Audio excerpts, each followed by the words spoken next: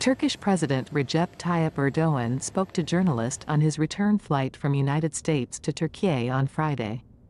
President Erdoğan evaluated Turkey's foreign policy engagements and national security issues.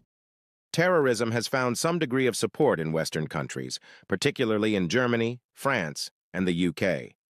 As a NATO member, we have always conveyed this discomfort to the West. We have often been left alone in protecting our countries, thus NATO's, borders from terrorism and eliminating threats. Moreover, assistance and support were provided to terrorists threatening NATO's borders, which only strengthened their threats. Erdoğan protested restrictions by Germany on defense industry sales, saying such restrictions among NATO allies ill befit the NATO alliance. We objected to German customs holding up the delivery of turbines for the Akuyu nuclear power plant. We need to overcome issues related to the lack of fulfillment of our Eurofighter Typhoon aircraft request, the turbines, as well as the procurement of some machines used in our frigates. On the process of F-16 procurement from United States, government ministers and institutions are closely monitoring the process to get swift results. The Turkish leader reiterated Turkey's calls for diplomacy and dialogue to put an end to the war between Ukraine and Russia. We are in contact with both Russia and Ukraine.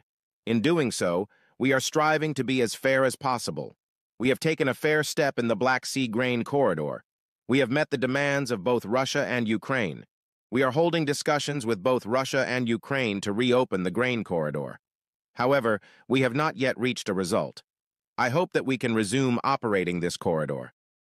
Erdoğan stressed the importance of efforts for peace in neighboring Syria, urging all peace advocates to support this pivotal call. We have been striving for years to extinguish the fire in our neighbor. We want peace in Syria, and we expect everyone who stands for peace to support this historic call. A fair peace in Syria would benefit our country the most. The most important step in this process is to start a new era with Syria. Our main expectation is that no one will be disturbed by the process in which Syria builds a new future as a united and whole country. US and Iran should welcome these positive developments and support the process to end immense suffering. Terrorist groups will do everything they can to poison the peace process in Syria. They will plot provocations and set traps. We are aware of all these plans and are prepared. Turkey advocates for the establishment of an independent and sovereign Palestinian state with East Jerusalem as its capital, in accordance with international law and relevant United Nations resolutions. What those who want to stand on the right side of history need to do is recognize State of Palestine. A fair, just approach requires this. Norway, Spain, and Slovenia ignited the fire in Europe by recognizing Palestine.